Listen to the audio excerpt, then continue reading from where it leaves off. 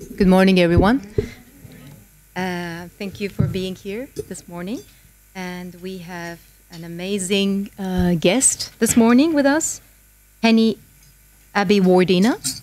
She's the Commissioner for International Affairs for New York City since 2014. And she has been leading the New York City's global platform for promoting its goals for a more just and accessible society. Since her appointment, her international affairs team has launched a series of initiatives, and these initiatives are connecting New Yorkers and city agencies to the diplomatic community, because you know New York City has, I think, the most number, the largest, the largest in the world, as being the host of the United Nations. Prior to joining New York City office, Penny was the director of Girls and Women Integration at the Clinton Global Initiative. For those of you who are not familiar with this initiative, it's a nonpartisan organization, and it deals with implementing innovative solutions to the world's most pressing problems like climate crisis, immigration, equality. Penny was most recently this week at the Urban 20 Summit held in Tokyo as part of the G20 Summit, which will be held in June in Japan. And she's been talking about how New York City itself implements these goals, and sustainable development goals. And she's going to talk about them briefly, and then we will open it for questions and comments. So please do welcome Penny Abeywardena. Thank you. Thank you, everyone. It is really an honor to be here, and thank you to the Foreign Correspondents Club of Japan for inviting me today. I am Penny Abeywardena. I'm the Commissioner for International Affairs, and you know, the agency that I lead in New York City has been around for over 50 years, because New York City is the host to the largest diplomatic corps. So we're host city, while the U.S. government is host country to the United Nations headquarters, 193 permanent missions. We also have 116 consulates and about 70 international trade commissions. So international economic development also runs through my agency. When I inherited the agency back in 2014, it was largely focused on the operational dynamic that the diplomats have in New York City. So diplomatic incidents, security issues, issues related to the parking program. Diplomatic parking is always important no matter where you are. But what the mayor and I had envisioned was, how can we create a platform to exchange best practices with other cities and countries? The mayor had a very, Mayor de Blasio has a very ambitious perspective in terms of how government can benefit the people through the proper policies. So one of the first things that we instituted in New York City in 2014 was a whole new grade. We created what's called universal pre-K, and we put about 70,000 four-year-olds to school for the first time in public education. We also launched what's called IDNYC. It is a New York City identification card for all New Yorkers, including those who are undocumented, as long as they could prove their residency in New York City. And as you know, identification cards are very important to every citizen. That's how you access city services, to picking up your children from school. And so this became a real opportunity for us to look around the world, look at other cities, and see who are doing creative things, and where would we want to exchange best practices and create relationships for collaboration. What was very fortuitous was around the same time, the global community through the UN started working on the Sustainable Development Goals. And in September 2015, 193 countries signed on to what are called the SDGs, the Sustainable Development Goals. There are 17, and they range from gender equity to climate action to life underwater, cleaning up our oceans. And what we decided to do was take our vision for New York City, our development agenda, which we call One NYC, and we mapped it to the Sustainable Development Goals. And because we had so many synergies between what New York City was already looking to achieve with our 8.5 million citizens and with what this global compact to look like. And so what we decided to do is create what is called a program called Global Vision Urban Action. The end of the day, all of the national governments agree to the SDGs, but the only way for them to achieve it is if we as citizens and communities and cities are doing the work on the ground.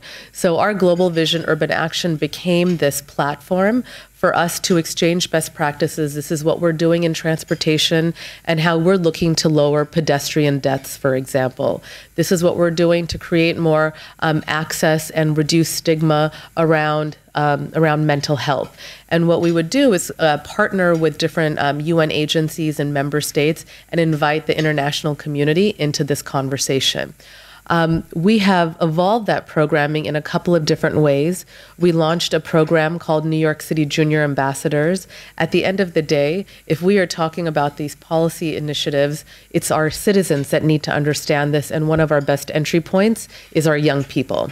And so with our Junior Ambassador program, we focus on 12 and 13-year-olds throughout our 5 boroughs. They learn about the SDGs. They have access to a number of curriculum. But at the end of the year program, they have to do something in their community that is related to that SDG. So SDG 14 is life underwater. This is, a global issue of plastics in our ocean. How are we cleaning up? And a significant part of our climate action strategies. But at the end of the day, the way that we have brought it home to our youth is we have junior ambassadors who are committed to cleaning up the South Bronx River. It's one of our filthiest waterways in New York City.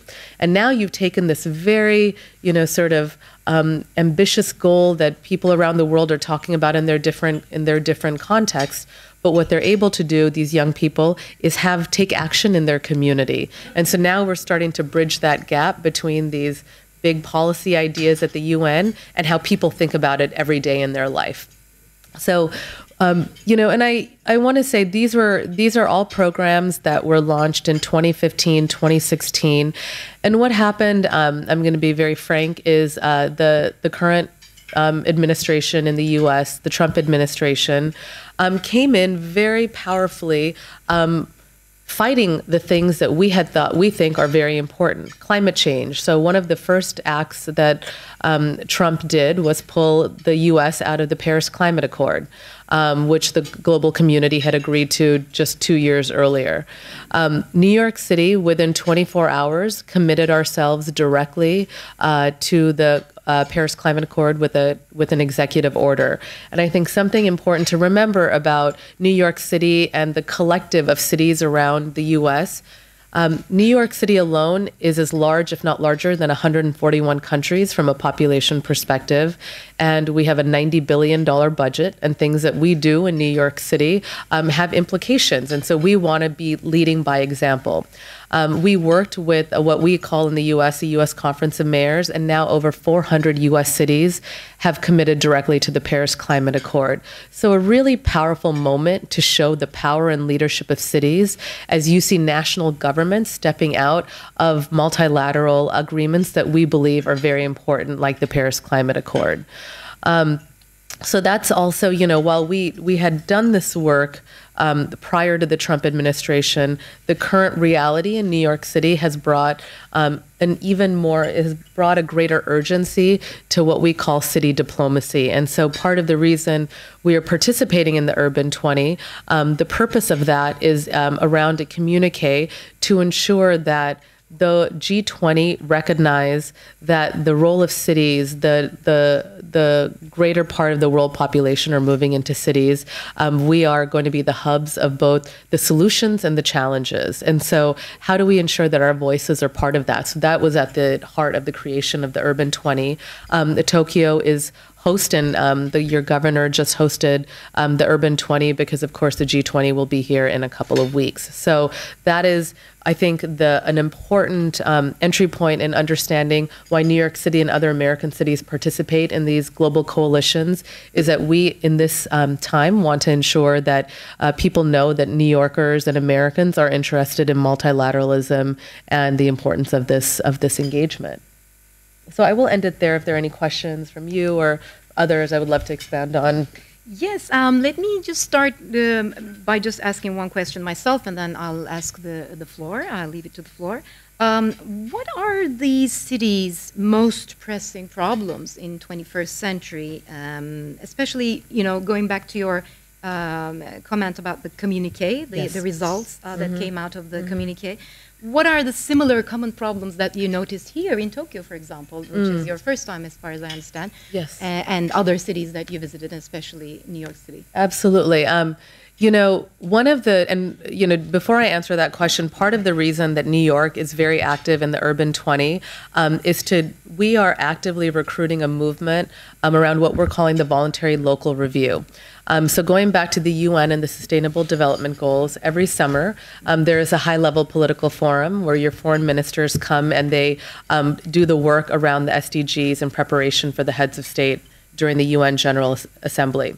At the high-level political forum, every year they focus on 4 or 5 sustainable development goals. During that period, every country is invited to submit a voluntary national review as to where they are in terms of achieving the SDGs. Knowing that our government was unlikely to do a voluntary national review, New York created the concept of a voluntary local review, and the Secretary General in the UN agreed to let us submit that as part of the formal process. And this is not an exercise in undermining or usurping sovereign government authority or member state authority. This is really a recognition that to achieve the SDGs, you need all of the partners involved, including cities. And so part of the reason that New York City is so active with the Urban 20 is that we're hoping that these city coalitions will join us in this voluntary local review, and we're talking with the Tokyo government about that right now. Now, what is clear that we all have in common and what is the most urgent is climate change and climate action.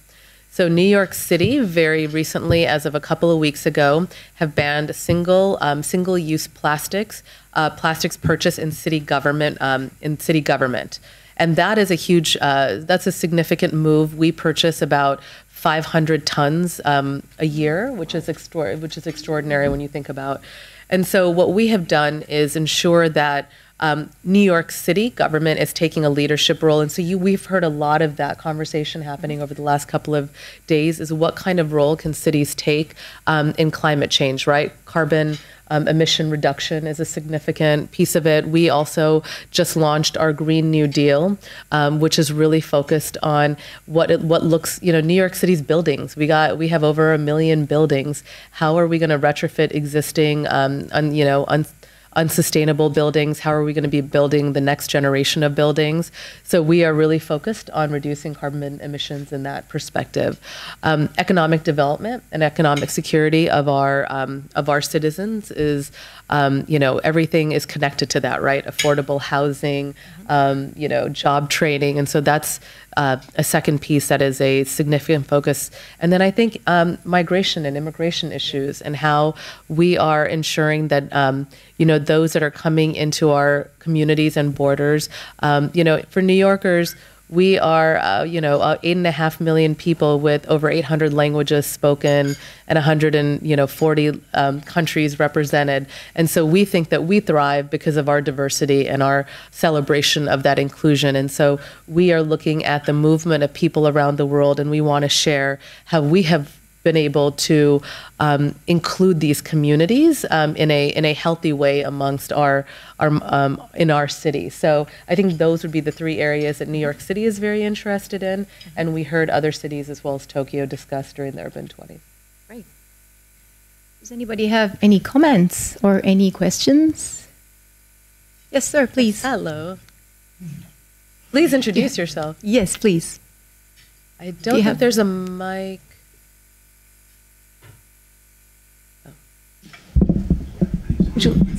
Thank you.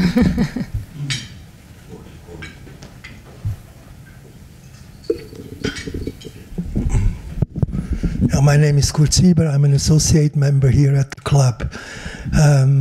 First, I'd like to say one of my daughters, with her family of 5, is totally New Yorker. Oh, really? Although they are living out in Rye and not in the center, okay. But Rye is beautiful. Oh yeah, it is. Yeah. Yes, and but they're working every day their way on to Grand Central. They commute too. Oh yeah, well the office is all Wall Street. So yes. So thank you so much for coming today. In connection with the climate change, my question is.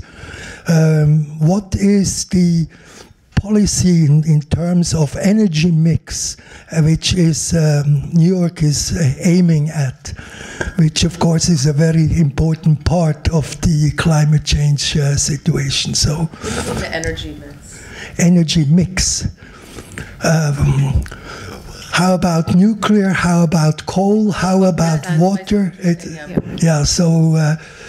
What are you pushing in particular? That is a great question, and we just actually are in the process of working with Quebec around hydropower. That is something that I know the city is looking at very closely. This is not my area of expertise, but if you're interested in more, I could connect you with our Office for Sustainability that has leadership on that. But hydropower is really where we're investing right now. Thank you. Any other questions? Any other New Yorkers? Any other New Yorkers? Yes. Even part-time New Yorkers. Has anyone studied? Or yeah, please. Oh, they actually have mics now. They actually have a mic now. If you want to, yeah. Thank you. Well, thank you for your presentation. So I'm interested in the UN Climate Action Summit to be held in September. Yes. So is New York City going to make some advocacy to that summit as well? Are we going to what? Make some advocacy or? Advocacy. So we work with, the next summit is in Peru. UN Climate Action Summit will be held in New York City. Oh, the one in September. Of course, yeah. Sorry, I'm thinking about the COP, yeah, which I think is in Peru. Absolutely. So this, the question that he's asking about, there are actually going to be 6 high-level head of state summits during the UN General Assembly. I think the most in a very long time, including a review of the SDGs. But the Secretary General is focusing one of the high-level summits on climate. I think the last one was in 2014 when I was appointed. New York City is very involved. We are not only helping to facilitate a number of the events that they are organizing around the city, we will be absolutely launching, some new initiatives and showing the leadership of host city. I will say before the climate summit, the president of the General Assembly, I believe on June 3rd, is going to be announcing that the UN is going to go plastics free. And here's a perfect example of New York City announced that we were going to do that, just 2 weeks ago. And that is something that we want to show the UN and the global community, that host city is hearing what your challenge is, what the challenge you're making to the global community, and we're here to step up to that challenge. So we are absolutely involved with the climate summit. Mm-hmm. Let me ask a question about what the private sector can do to implement these SDGs, because it seems like it's a buzzword, which we all love to hear, and which we all love our governments to basically say that they're implementing. But what can the private sector do to help achieve this? That it is a great word. One of the things and this is a focus of our youth program, is that we want to move away from the SDGs being a buzzword and an actual function. The most important thing about the SDGs is that it is a functional framework for us to take issues that we're all working on in our communities and be able to have a common language to talk about and exchange best practices beyond borders. The private sector is equally important in that work, right? You have companies like Unilever who are thinking about sustainability in their corporate value chain, and the way that they talk about that and the way that they exchange best practices and get feedback from civil society and government is that we're all talking about this via a similar framework. So there's something called the UN Global Compact. There are dozens, if not hundreds of companies that have signed up to that. But companies are, I used to work at the Clinton Global Initiative, where we work primarily with governments and companies, understanding that philanthropic dollars are important, but really what you do in core business is what matters, right? And so when they are thinking about sustainability, when they're thinking about gender equity, from the perspective of the SDGs and the framework, this is an opportunity for us to then exchange best practices. But I bring up gender equity because I used to run that at CGI, and I used to work with corporations. And I used to say, this is great, to have philanthropic dollars to address domestic violence through your foundation. But what if you look at all the women that go missing because of domestic violence in your value chain, that you're going to take that more seriously in the way that you train both men and women to handle something like domestic violence. This is where you need to think about personal time off, how you create safe spaces for women. It's not because they're trying to do something nice for you, it's because it directly impacts your bottom line. And I think that has become true around climate issues. And so companies have increasingly been thinking about that. The UN is organizing them in this UN Global Compact, and the SDGs are that common framework for civil society, government, private sector to talk to each other around not only exchanging best practices, but this is what's important about the voluntary local review. New York submitted ours last year. It's public, it's online. And we talk about what we do, that's really great, but we also talk about what our challenges are. Because what we need are like the Tokyos and the Londons and the Nairobis to say, oh, New York's having this problem, we've actually figured it out. And then our delegations can meet. And this is what we actually need to move this agenda along. It's not happening at the national government level, it needs to happen at our level. Thank you. Any other questions? Yes, please, ma'am. Please introduce yourself. Thank you. Hello, my name's Joan Anderson from the SGI Buddhist group, and we have quite a large membership in New York. And once before, in the year 2000, after the Beijing +5 conference, we organized a big event bringing some of the speakers from the UN meeting to talk to women of New York, and it was one of the most inspiring things I've ever been involved with, actually, and I really applaud everything you're doing, trying to link the UN to the local citizens. And so I'm interested to know whether you're doing anything around young women's leadership. I know you said you had the young ambassadors, and also whether New York is considering joining the ICANN cities appeal towards the abolition of nuclear weapons and the support of the treaty for the prohibition of nuclear weapons. Yes, we have been reviewing that. The Mayor de Blasio has met with the mayor of Hiroshima, who I believe is the chair of that. The question regarding young women's leadership, that is both happening at the city level. I mean, we have taken on young women's leadership in coding. There are a number of different initiatives throughout city agencies that are focused specifically on that. But the Junior Ambassador Program has been particularly interesting because the SDG around gender equity is not only empowering young women and having them think about their issues and the way that they empower themselves, but we also need to talk about how young women work with young men, right? This is not an us against them kind of thing. We need boys and men as allies in creating an equal playing field. And so that is something that we have taken on very seriously. We have what is called a suite of policies around what we call leveling the gender paying field. And this includes, it is now illegal in New York City to ask what your previous salary was, because that is irrelevant to your ability to do a job and get paid what you should. Affordable health care, paid sick leave, parental care. I mean, most people outside of the US are shocked to find out, but that is not guaranteed in the US. And that is something that local authorities can mandate. And New York City became the third in our country to allow parental leave. So once you have a baby, you don't have to come back to work right away or lose your job. So there are a number of things that we're doing, and I think it reinforces the role of women both in the economy, but the importance that we play in the ecosystem. And I think men have to be very much part of that conversation. And so when we do our junior ambassador work with these young women, we make sure that that is part of the conversation too. Thank you. Yes, please, sir. Thank you very much. I really appreciate your visiting the Japan and also making such kind of the presentation to us. My name is Masami Doi. I am president of the CREAB. This is a consultant agency and also a board member of Sustainable Promise Goal, SPJ of Japan, under the Suzuki-san. My question is the currently Trump administration withdrew the Paris Accord and the multilateral city-to-city relationship is more important than the previous time. I really agree with your idea.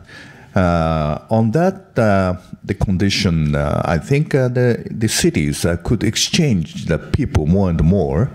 That's the one of the things that you could do, the cities to city, exchange the idea or exchange the people also. So concerning such kind of exchanging the idea or people, what do you think about education or university relationship or exchange university people, or if you could make such a lecture in some university in Japan? I think the next generation is more important than the current generation in the SDG. I think so. We are now almost just a transfer the current situation to the next generation. So what do you think about such exchange of the people or education? I am also working on professor as a professor in Yamagata University, so I'm really interested in education. Absolutely. That is something, and New York City has so many phenomenal higher education institutions. We were just talking about Columbia, where I went to school. That is definitely a priority. When I think about the next generation, we have so far focused on our very young youth, and I think the higher education and the college level is really our next should be our next focus. If you have ideas of what that exchange could look like with Japan, I would be very interested in learning more about that. These are the kinds of opportunities that I think social media, you said you're with it, we have to also get very creative, because social media has sort of really brought down the barriers of distance, right? So if you can't get to a Japanese university in a rural area, there are still very creative ways to reach them. And that is something that we are looking to participate more in partnership with the UN. The Deputy Secretary General has what's called this SDG Strategy Hub. And on it is Richard Curtis from One, Global Citizen. These are these Uber campaign developers of social media marketing. And I think that's really important, right? How do you connect the SDGs and this work to music and entertainment and where these young people are actually going? How do you reach them where they're at? And so we're thinking very, very strongly about that, but would love if you had any ideas to talk to you after. Thank you very much. Thank you. Anyone who would make a comment? Please. Or yes, please. Yes, thank you. Thank you so much. My name is Shion Seno. I'm from Global Citizen, but I'm based in Japan, actually. You guys are Uber marketers. Thank you. We're trying. So I'm based here in Japan, and as you mentioned, we're trying to get all the sectors involved with the SDGs and thinking about how they can contribute to pushing forward for the 2030 agenda. One of the key partners, I believe, in the field are the private sector, going along with the question that you posed. But I've seen difficulty really getting engaged with the private sector, especially in a place like Tokyo, where there's so many companies. I don't think there's a city this dense with so many heads of companies all involved in this tiny, tiny city. And there are so many small to middle companies as well. Yeah, which is interesting. Yeah. And I think there should be a way to really engage with them as well, because what we see right now is this trend for larger corporations that have a little bit more luxury to somehow contribute, but I don't think we've been able to really mobilize or leverage the power that small to middle businesses have. And so my question to you, and one thing that has been on my mind, was how do you incentivize the private sector, especially perhaps smaller to middle businesses, to really get involved with all the issues that we should be tackling together? And if you had any ideas or examples that you've seen around the world, or maybe in New York, that perhaps could be implemented here, I would love to know a little bit about that. And let me tell you, Penny, before you answer, 99% of Japanese businesses are actually SMEs. Yeah. So it's a big figure. What percentage? 99%. Really? Yes. That's we only hear amazing. the big names, but 99% are small, medium enterprises. Please. You know, it's a really good question, because you put it right. The larger companies have the luxury of doing good to a certain extent. I think this is where consumer behavior becomes really important, right? We get to choose where we put our dollars, and now I'm speaking specifically to those that are either in retail or manufacturing a good. But I'll say, you know, what the city has done specifically. So in sustainability, not only are we exploring things like hydropower and investing in that, we also need to invest in what consumer behavior looks like. And so we partnered with Swell. Are you guys familiar? Swell are those like metallic water bottles. You know, plastic is an issue, in particular with plastic bottles, right? And so we partnered with Swell. They gave us, I think it was an $8 million donation, but they gave every high school student a Swell bottle. Because that is but it's smart on them too, right? Because you get these kids like excited about their Swell, and then you have future consumers of that. But it's also a great partnership for the city, because we're also able to start changing behavior amongst young people. But I think the consumer engagement, the consumer demand ends up being one of the most important in terms of, you know, we've done so much talking, and there's so much, you know, marketing around the triple bottom line. And if companies aren't getting that, I feel like the next step, and I think Global Citizen's been doing a really good job of it, is we have to get the consumer base educated about every time you like choose to ask for a straw, you should feel really guilty about it, you know, because you know what happens to that straw. And I think that actually is the way that we should think about all the things that we consume, but we need to be educated to do that.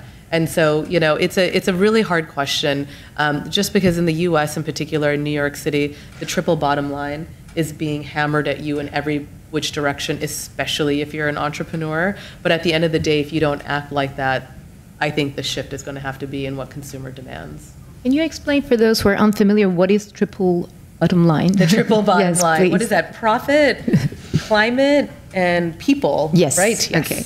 And that is sustainability, that is decent work, and that is you make money, right? You're not probably going to make as much money as if you are completely ruining everything else, exactly. But you are still you're still profitable. Thank you. Any other questions? Did you have one more question? Please. Thank you.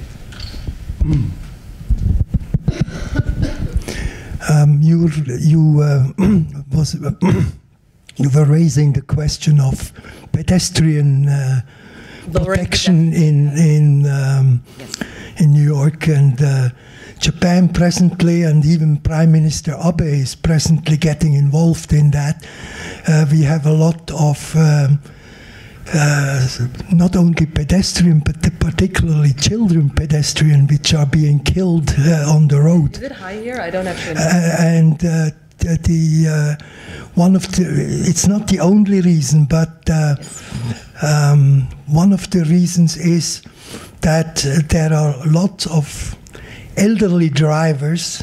I'm one of them, by the way, on the roads, and partially with dementia type of problems. And so how are you handling in the United States or in New York the question of elderly drivers? Exactly. I mean, we've had a very unfortunate incident just recently whereby an elderly driver, I'm not pointing at you, sir, sorry, an elderly driver sadly made an accident and a mother and her young child was killed. So it's a big problem in the city. It is a big, I don't know the answer to that specifically. When I talked about, you know, and this is again, an example of replicating ideas. Sweden is the one that really sort of pioneered what we have essentially taken and replicated in New York City. And that is everything from lowering the speed limits to creating more bike and pedestrian walkways that are more clearly defined by big, like, plant holders, things like that. But it's literally making streets more friendly to both bicycles and to pedestrians, and asking drivers to slow. We have an agency that is focused on supporting our aging population. They are a population that is very valued in New York City, and we need to think about them not only in terms of their safety when driving, but accessing public transportation. The way you really get around New York City is using the subway. Not all subway entrances have an elevator, right? And so if you're aging with a wheelchair or with a walker, you can't get down there. So these are the kinds of strategies that we're trying to take on. It's a great question. I don't know the answer to that specifically. It's a very specific one that I'm not aware of, but that is very unfortunate, though. Anybody else? Or let me ask you again then, while people are thinking about the next comment or the question. So this is your first time in Tokyo, and I have really not seen anything of it. Okay, so we'll let you go. It's my only day. If you have recommendations, send me in some direction to walk. We'll let you go in about 10 minutes or so. And have you been to London? Of course, yes. You've been to London. Mm-hmm. And so if you compare London, New York City, and Tokyo, I mean, to my mind... I think she's going to ask me a question. I'm going to get in trouble. Okay. Obviously, because of the recent protests going on dealing with climate crisis in London, for example, to my mind, the image of London now is climate. They're the leader. New York City, I lived there for 2 years, and I dearly cherish my memories there. It's about immigration and diversity and welcoming people like myself. What would you say Tokyo could be a global leader in for future? Just because, as an outsider who's never been here before, depending, based on your just brief stay here. That's a really good question. That is hard, and I think that cities evolve, right? You said you lived in New York City, yes, like about 10 years ago? Recently, 2 years ago, yeah. Oh, 2 years ago. 2 years ago. It's just because it's funny that you said immigration, but I think climate is really the way that we are thinking about ourselves. Because of what happened with Superstorm Sandy a few years ago, we've really had to think about how do we look to the future, recognizing that we are so vulnerable to climate change. I mean, we're an island. I think we have like 500 miles of coastline. Yeah. That is really scary given the types of storms that have been hitting the East Coast in the U.S. these days. With Tokyo, I have not been here long enough to say, but there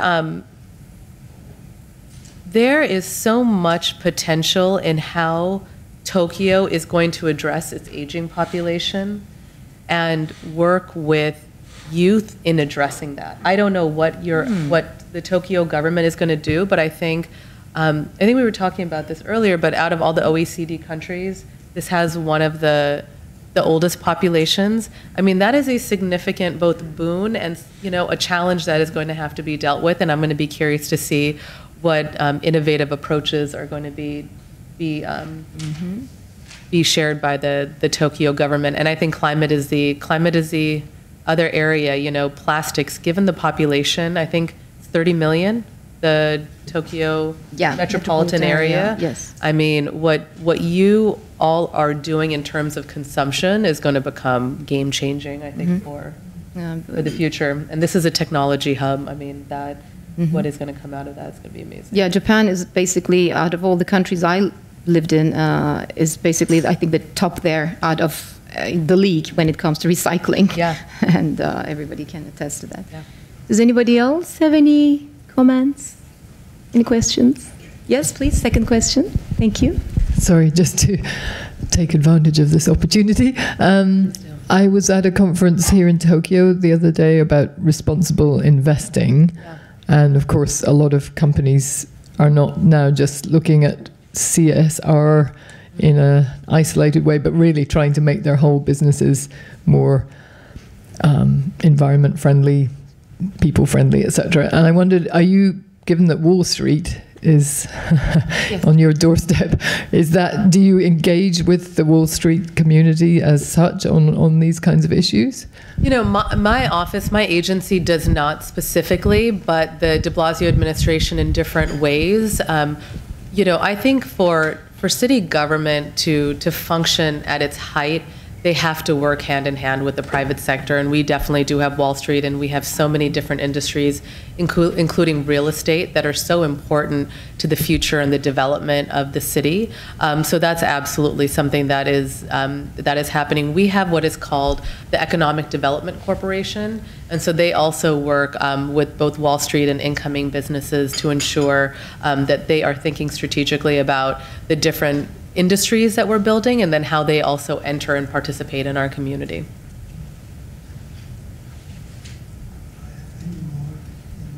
Thank you. We have 8 more minutes. Yes. Before then, you ask your question. If you wanted to wrap up these 4 pages of communiqué, which came out of the Urban Summit or Urban 20 Summit, what would you say are the key words that we should, as citizens of Tokyo or London or New York, should pay attention to for the next year, maybe? And for what we're asking for the G20 to recognize, I think exactly the fact that there are 30 million citizens in the Tokyo metropolitan region, the number one thing is that city voices and our issues have to be heard. This can't be, you know, the G20 can't be an exercise in where they're not taking seriously the voices of cities not only represented within the G20, but also cities around. And one of the important things that came out over the U20 summit is that this is not about large cities or middle-sized cities. This is all cities. You know, and that is something that is really important, especially when you think about an issue like immigration. Funding tends to go to the capital city, and really what happens is the overflow goes out into secondary and other smaller cities, and they get completely ignored and are not getting the infrastructural support or any other funding. So the recognition that the city voices need to be heard, but it needs to be cities of all voices are relevant in that. Climate change, that was at the heart of the majority of our conversations. This is the first communiqué that mentions the Sustainable Development Goals and the importance of the SDGs as a framework for us to be able to talk about this, but we're taking that to the G20 right now. And very explicitly, New York City, Helsinki, and a couple of other cities have made a call to action around the voluntary local review and to work with national governments to do that. And in fact, the Japanese representative for OECD and I were on a panel, and that is something that the Japanese government is doing, is working to see how each of the cities of all sizes around Japan are looking at a version of the voluntary local review and getting those inputs for the Japanese government to assess where they're at. So I would say those, the SDGs, climate, and the importance of cities of all sizes, and of course economic development, which is one of our key areas. Out of curiosity, was the mayor of Beijing invited? Just in case. I don't know. I don't know the invitations were specifically. I would assume so, but the Tokyo government did the invitations. I don't have knowledge of who was invited. Thank you. Yes, sir. Maybe one of the final questions. Well, the other day we had Governor Koike coming here to celebrate the restoration of the beautiful piece of art which you see right when you come in from the entrance. So my question is, have you been able to exchange any specific problems with Governor Koike while you have been here? I had the opportunity to have a lovely exchange with her, not to exchange any problems. There are no problems in New York City and Tokyo that I'm aware of. We really are honored that she hosted the U20, invited us here. She was an incredible host over the last couple of days, and her support of this meant that the document was delivered to Prime Minister Abe directly, and it is very important to get this directly into the hands of the host of the next G20. And so the governor has been incredible in that, the communique. Okay. And so we had a wonderful exchange, and there are no, we have a wonderful relationship with the ambassador, the Japanese ambassador to the UN, and the consul general. We have a very significant Japanese community in New York City that we very much value. So. Thank you so much. Any final comments or questions? Yes, please. My name is Nobuyuki from FCCJ. I assume that you have a lot of ethnic minorities in New York City. So I wonder if there's unique effort of listening to those minorities' voices as the city government. Yeah, absolutely. We actually have an agency called the Community Affairs Unit. We are in New York City's 5 boroughs. The Community Affairs Unit has teams in each of the 5 boroughs, and then we tend to have representation or representatives for like the top immigrant communities. And so we work very closely to ensure that their voices are heard. We have a number of different events throughout the year that celebrate the different religious groups. We are very sensitive to the ways that each of our communities want to celebrate themselves in their country, and we want to make sure that the city is part of those celebrations. They also have complaints and concerns, and so we need to make sure that is also happening. So our Community Affairs Unit manages that. We have what are also called community boards in each neighborhood, and that community boards are usually representative of those communities that live there and are quite diverse in that sense. To make our diversity makes sense, you have to have a lot of process and infrastructure to make sure that voices are heard, that you're taking care of issues. You can't just mix everyone and think it's going to work. It's a very deliberative, engaged way that we work with our communities to ensure that these aren't segregated pockets, but rather active part of our community. So New York City is a melting pot, but there's still some sort of there's still somebody stirring the spoon. Absolutely. There's good ways to stir it. Yes, exactly. Okay. Unless there are any other questions or comments, I'd like to thank Penny Abeywardena for being here today, this morning. Thank you also for coming here to listen to her. And as part of our appreciation, we would like to present you an honorary membership of our club. And, I really appreciate that. It was such an honor. Thank you so much. I know this is very last minute, and I would like to thank Raiko for making the connection. Thank you very much.